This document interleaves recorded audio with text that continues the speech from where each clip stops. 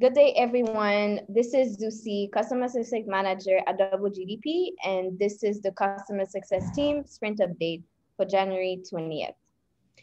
Today, I'll be talking about updates on the AIR program, as well as a new program, the Hackers in Residence program at Nkwashi.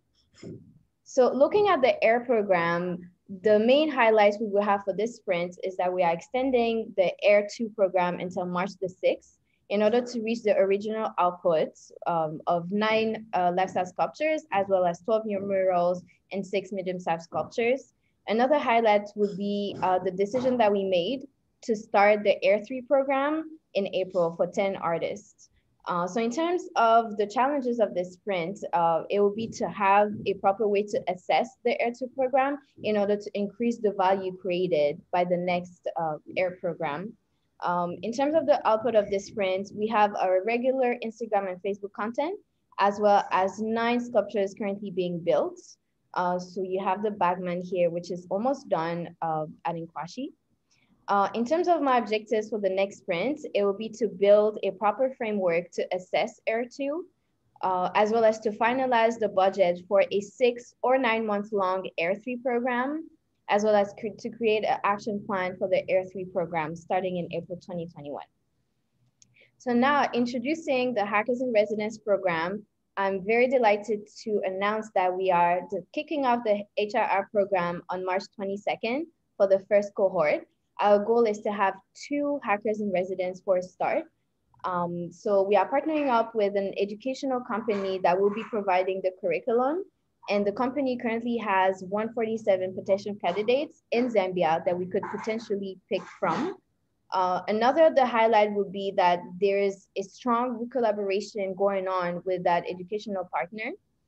And today we actually launched the social media campaign to recruit candidates, which is separate from the candidates that the educational company has. So we have this first post, so learn to code for free at Nkwashi, that has been posted today on Facebook, Instagram, and Twitter. So when the applicants click that link, what they would see is a post on the Nkwashi app for them to actually register their interest for the HR program.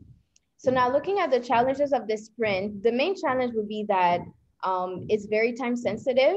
So we decided, I believe, maybe 10 days ago to kick off the program on March 22nd. It means that recruitment and accommodation must be started by mid-February. In terms of the output of the sprint, we have the Instagram social media campaign, as well as a brand ambassador playbook, which is still a work in progress. So the objectives for the next sprint are to finalize this document, the brand ambassador playbook, which will be used also for the AIR program, in an effort to have these residents have a direct part in the marketing for Nkwashi. Another objective would be to shortlist 10 potential hackers, as well as explore plans to increase accommodation capacity, possibly from renting from Nkwashi clients that have their house almost ready at Nkwashi. Thank you very much. Over to you, Mutale. All right, thank you, Zusi. Share my screen. So hello, everyone. My name is Mutale. I'll be taking you through my CSM Sprint update. So I will start, as usual, with the voice of the client. So here we have the feedback around the credit union, which was launched recently. So we have feedback here. The first one says, "This is great. Honestly, whoever came up with this idea, God bless you." And our second feedback being, "I did the right move. You, the Nkwashi team, have everything on hand to offer. Kudos to you, Nkwashi team." And then the second voice of the client is around the questions concerning the credit union that was launched. So the first one is, "This is good, like the home improvement, but when do you access the loan?" The second question was, "Good day, how does one qualify to get a loan?" So obviously, all these queries that were brought in through the Nkwashi app were forwarded to the respective credit union team to give them answers on how they can access the loan, how they qualify to the credit union as well. So around the highlights of this sprint, We conducted a mini census with the Nkwashi custodian. So he assisted us with just giving us names of the workers who are living at Nkwashi at the moment. And that was a very big help in that, in the sense that we kind of got an idea about how many people are actually living at Nkwashi right now as workers and their families. So I enjoyed that mini census that we did with him. And we also expanded on the construction process with Tamara, and we documented it into a spreadsheet. So Tamara was very helpful in giving us information and the latest accurate numbers on exactly how many clients are going through each stage in their construction process.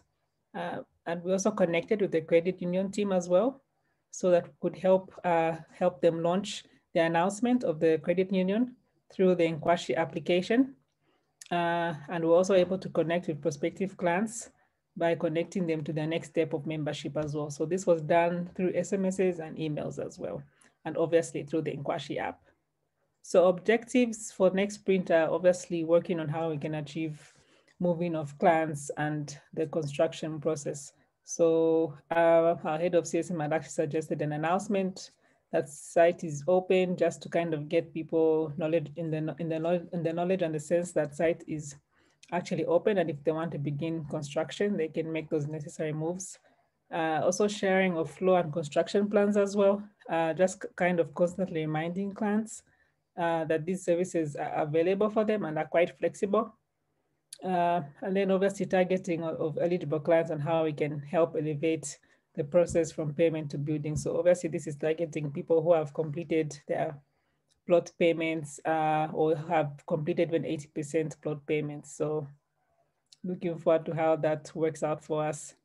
So obviously our sprint updates through email campaigns and SMS campaigns was the credit union launch announcement, and the follow-ups that we did after that. Highlights were obviously the Nkwashi's perspective on the census. This is still ongoing. They kind of gave us a breakdown on what they perceive to be the census at Nkwashi, and this is obviously everyone who has paid for a household there.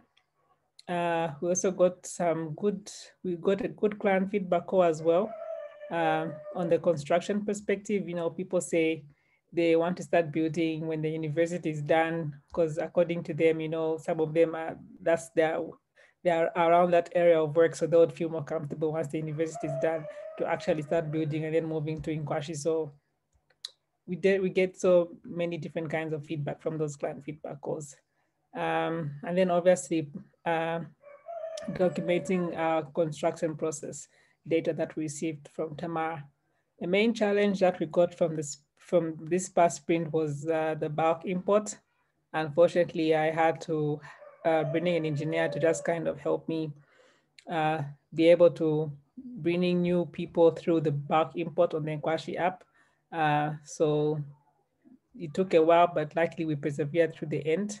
So this definitely needs to be improved and worked on so it is extremely user-friendly. So goals for this sprint, coming sprint, are obviously to create an FAQ for the Nkwashi City Savings and Credit Union and share that with clients and prospective clients.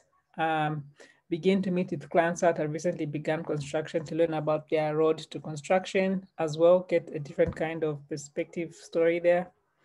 Obviously, continue to send out surveys to remaining contacts. These are eligible people who can begin construction. This facilitates our client feedback calls and continue to build engagement with the existing clients through sales and marketing content as usual. And then obviously providing updated and accurate plot information.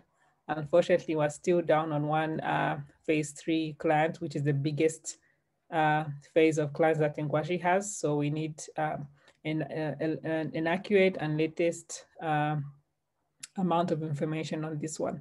And then obviously the engineering team is working on the payments facility there so that we can kind of start recording clients' invoices on the Nkwashi app. So looking forward to that one as well. So thank you so much for listening to my sprint update. I will see you next time. Thank you, Mutale. Hello, everyone. This is Doreen Okiri. I'll start sharing my screen shortly. as I prepare to share with you my second sprint update. So I'll start off with what we did in the last sprint. So I had a great opportunity to get a chance to meet with Nkwashi. I had met one or two people, but this was a chance to formally understand their goals for 2021 and how double GDP can support their growth. It is still a work in progress in terms of us being able to build a success plan, but I do see there are a lot of opportunities from which we can collaborate. And there are already a few ideas that are running through, which Tale and Zusi have already shed a bit of light on. Another highlight of the sprint was around the customer adoption and the population metric. More specifically is around confirmation around the steps in the construction process and also the pipeline. So we do have data that supports where construction currently lies. So as you can see in the first row, what we have is a list of steps. So with Nkwashi, we have settled for plots being fully purchased. The plot owners being eligible to start construction. They purchase a floor plan. Their construction is approved by Nkwashi and the other relevant authorities. They progress the construction, which can take from at least 7 months to the length of construction that the contractor and the client have agreed on. And finally, the construction is completed, and thereafter we'll be able to build up on the census as highlighted by Mutale. We shall be tracking this data every 2 weeks. We can see so far from the first list in terms of January data that we have a very strong pipe in terms of the fully purchased plots, and even more importantly, those eligible to start construction. And even in the sense of the floor plan patches, there's quite a bit of activity that we can be able to do to push this forward into either approval or for them to be able to start constructing. It will take a lot of collaboration with Nkwashi to be able to achieve this because it does have an element of finance that has to be considered. And we have found from the client interviews that Mutale also has highlighted on that the finance aspect has been very key, and that hence the very high interest in the Nkwashi Credit Union.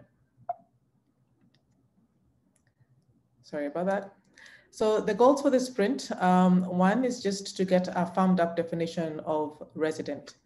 This will help us in the census work, and will also be a part of the success plan that we have with Nkwashi, and will therefore help us define and work towards our population metric with a crystallized idea of what it is that we're aiming to achieve. But in addition to that, we also have our goal, which is to drive residents in Nkwashi. There are a few programs or a few activities that we shall continue working on and also kick off. Firstly, the AIR and HIR programs that have been highlighted by Zusi continue to be pillars to drive this residency. We are also working to have a guidance between Nkwashi's clients and itself through the construction process and coordinating with the infrastructure developments, because as highlighted, the time within which those infrastructure developments are completed are an impetus for a number of the clients to conclude their or even begin their construction. Client surveys are also proving to be quite informative, and we're using this as part of the information that we're using for the infrastructure development coordination.